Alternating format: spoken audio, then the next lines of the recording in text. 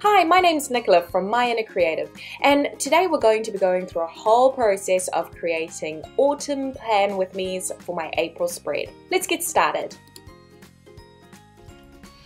Woo, am I excited, and I want to introduce you to my new office setup. I got this absolutely stunning table and this stunning table and these bookshelves and all this decoration. I got this from the Warehouse Stationery. Now, if you live in New Zealand, you know that there are pretty much 2 or 3 places you can get stationery from, and in New Zealand, we do quite often seem to be pretty limited with regards to what we get into the country. And I was lucky enough to collaborate with Warehouse Stationery, and I got a ton of fun new stuff that I am so excited to show you today. And we're going to be focusing quite heavily on self-care and mental well-being and all of those really fantastic things, especially as we start coming into autumn, where we start getting all snuggly and warm, and we want to start thinking of those really kind of positive feely vibes as we head into winter, because in New Zealand and especially in Wellington, winter is wet and rainy and cold all 6 months of it. So rainy, so cold, so dark, so dark. But on the upside, on the other end of it, is spring. But we're going to be focusing on autumn, and I'm going to be using my traveler's notebook that I got from Warehouse Stationery as well. And inside, what I've done is I have used one of my notebooks, the one with dot grids, to create my month of April bullet journal spread, so that I can use this for the month of April and make it really creative and make it feel really more autumny and vibey, rather than feeling a bit drearier as we head into winter. My birthday is in autumn and in April, so I really wanted to make it all my favorite colors as well. So I chose a beautiful theme of kind of minty, pastel-y greens and some really beautiful pastel pinks as well, some rose colors. And I matched it up. I was really lucky as well that it just happened that at this time of year, Warehouse Stationery released a beautiful new range, and I was really excited to use it. So let's get started. I'm going to show you all of the things that we got and all of the things that I used in this journal making process. I may split it up over a couple of spaces just so that you can keep up, and really looking forward to doing this session with you. Okay, ordering online is super duper easy, and the box arrived in super quick time. When I unpacked it, it had everything I needed to get this project underway. So the first thing we're going to be making today in my notebook and journal is this beautiful hello page. Now, this is going to take you some time, so don't fret.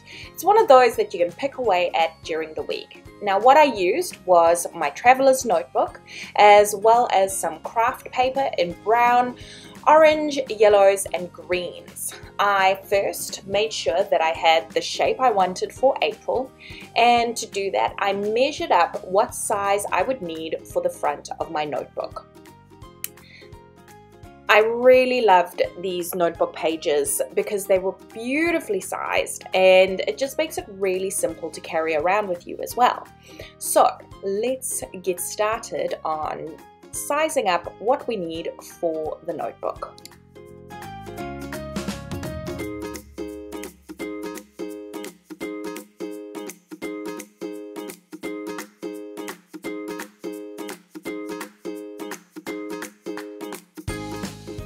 First, I sketched out the April word with pencil. I then made sure, went back and did it with a ruler so that it was nice and straight, and then used my X-Acto knife to cut around all the letters. This gave me a really great kind of blank imprint, and I put this over a darker brown piece of cardboard, really to represent and give a bit of texture to that autumn feel.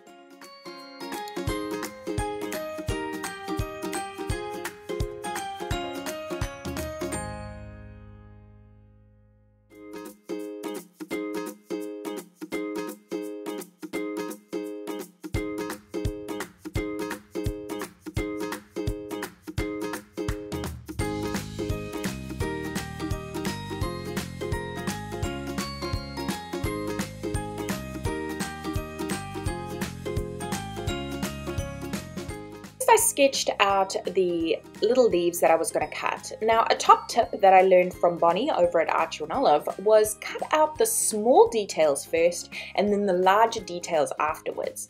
Now you can see that this took quite a wee bit of time, so take your time to do this, and I cut out all different colors to be able to make the leaves.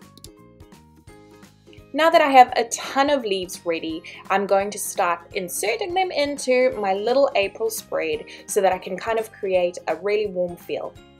What I'm using here is a little bit of clear glue, and I'm going to dip the tips of the leaves that I'm going to stick into the April spread into the bottom, and then I'm going to kind of insert them into the stencil that I've created.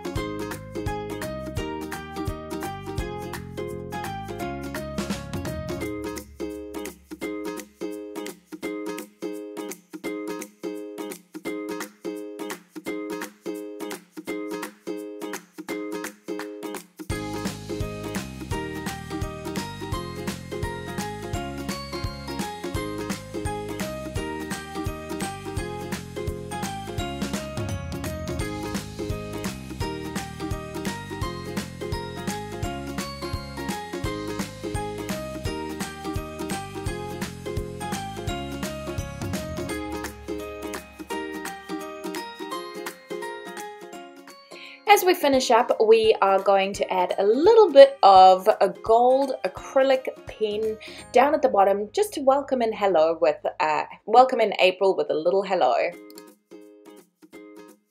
Here I'm going to create a little memory keeping page, and just to remind me of the snuggliness that autumn brings. I'm using my HP Sprocket to print out a little picture, and I'm going to use my Secret Garden collection of washi tapes and some of the fantastic die cuts that they have for this range to be able to create this little memory keeping page. I'm also going to mix in some of the little leaves that I cut out earlier, and I'm going to kind of combine them all together to create a really cute and fun page that is kind of opening up my April to remembering how snuggly it is.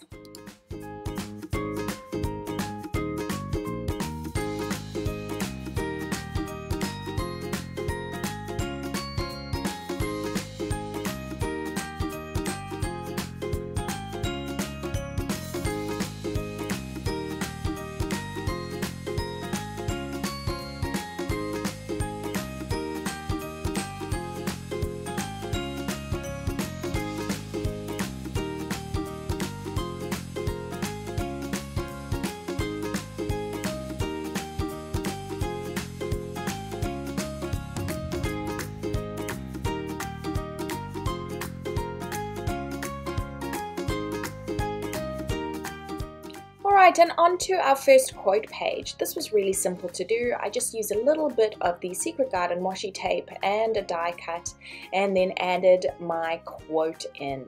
Very excited to have this, and onto our monthly calendar.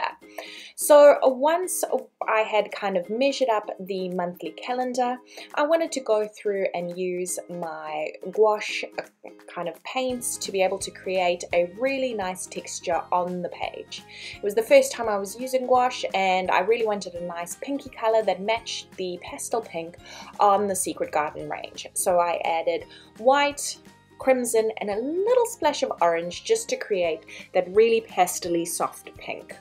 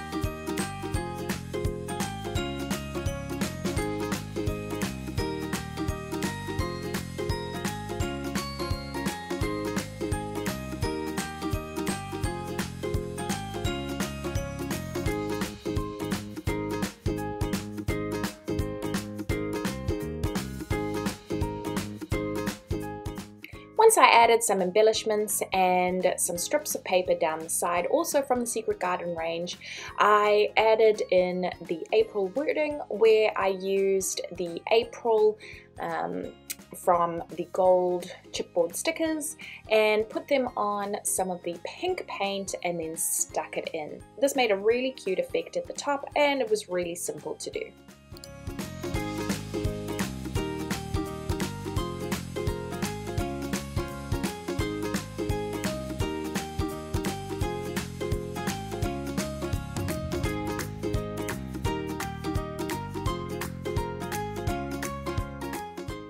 And onto my most important page for this month, my self-care and habits page.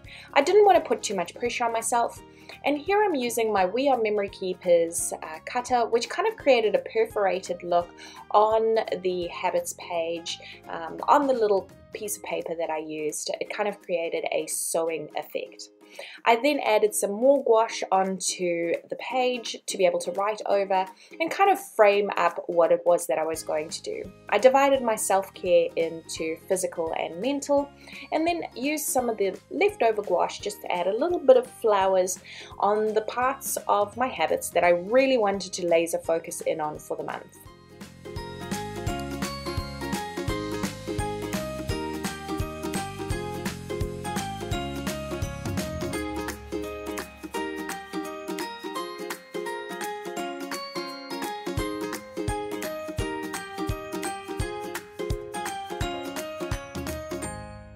For my gratitude page, I really wanted to remind myself every day of the month that there were beautiful things in the world.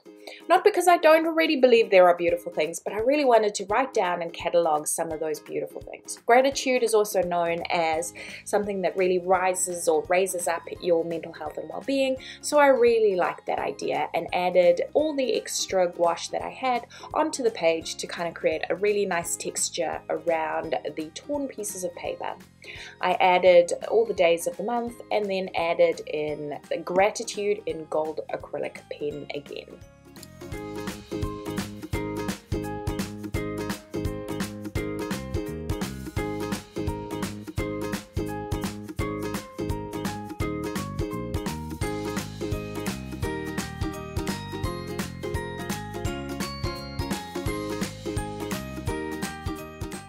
Now what's funny is I realized that I put a T across the L, which I wasn't supposed to do. So I ended up going back and just making the L a little bit thicker to hide the fact that I'd put a T over the cross, over the top. Now I just wanted to point out that this is something that happens to all of us. You know, we spell February wrong, we do a whole bunch of things in our notebooks or journals where we make mistakes. But you know what? It's so important to just accept that we've made mistakes and kind of move on. It's not a big deal and it's our own notebooks.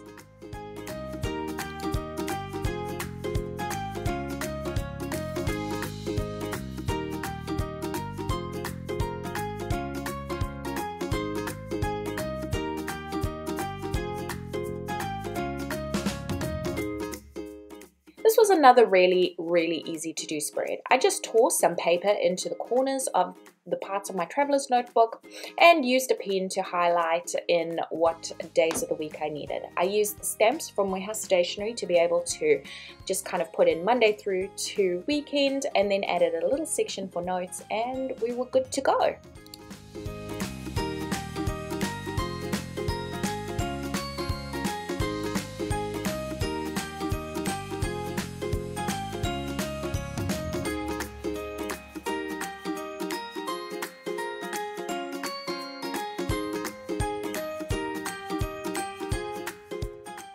I had some leftover gouache, so I decided that I was going to make an even simpler page than the one before by just using some of the gouache and putting it into my notebook and adding the days of the week. I added a flip piece of card in the corner just with a little bit of washi and some matching paper from the Secret Garden collection, and then added notes on the top, making this a really simple page for literally anyone to do. I decided to layer my paper. So I chose a really beautiful sparkly gold paper down the bottom and then layered it over with some of the plainer papers that came from that Secret Garden collection, using the kind of minty soft pastel green and the pink. I really liked the effect that this created, and it was just really easy to do.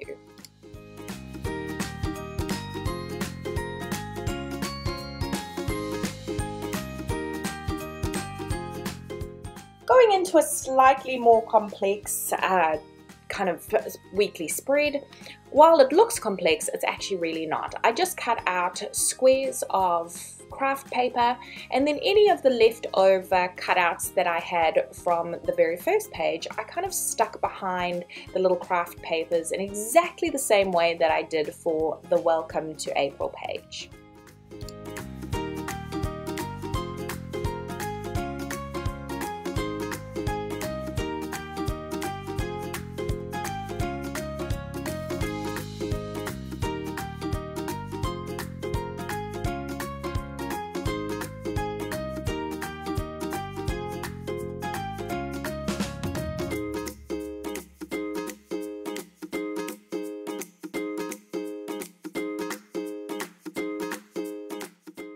Finally, to finish this off, I used the stamps to be able to just put the days of the week over the top of all of the little cards that I had cut out, and I'd easily be able to put in my tasks and activities for the week.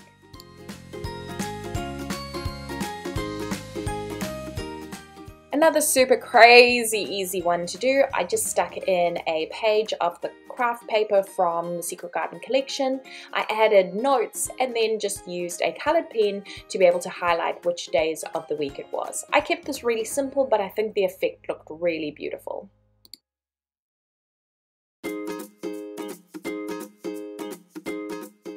Here I'm using a ton of gouache just to create a notes page. I wanted to create something that was a little bit more textured and layered, and I also wanted to get the hang of using a bit more gouache. So here I'm using that beautiful kind of pastel pink color that we made and just spreading it across the page as much as possible. I'm then using the green cardstock from the Secret Garden collection and then popping it over the top. I'm trimming the edges and then adding the word notes to the top.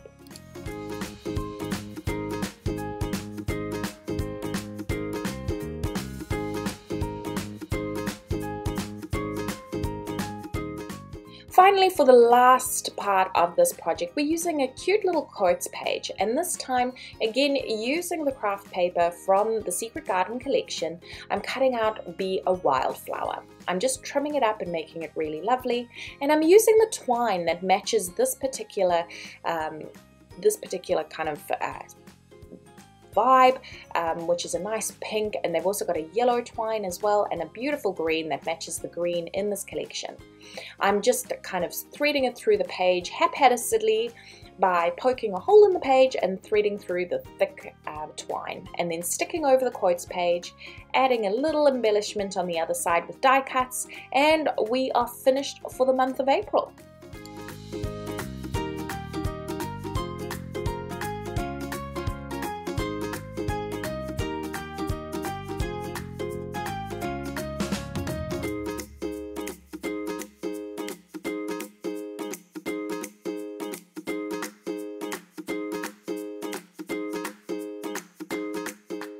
Thanks for watching. You can find us anywhere on the interwebs, but specifically you can find us at www.myannacreative.com.